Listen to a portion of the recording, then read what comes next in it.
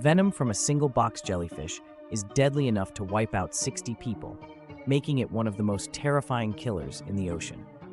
Its tentacles are lined with thousands of microscopic harpoons, ready to unleash a paralyzing toxin with just the slightest touch. But right in the middle of these lethal stingers, tiny fish called juvenile golden trevallies swim around completely unharmed. While almost any other creature would face instant death, these fearless little fish seem to have a secret superpower.